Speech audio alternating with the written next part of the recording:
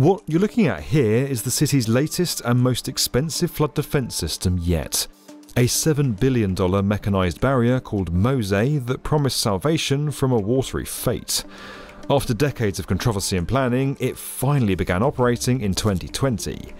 Here's how it's supposed to work. A series of 20-metre wide metal barriers have been strategically placed around the lagoon's inlets. They sit in huge concrete caissons that were prefabricated on land, then dropped into trenches on the seabed. Each of these massive concrete segments features a service tunnel that all connects back to land, allowing access for inspections. When not in use, the hollow barriers are filled with water and submerged.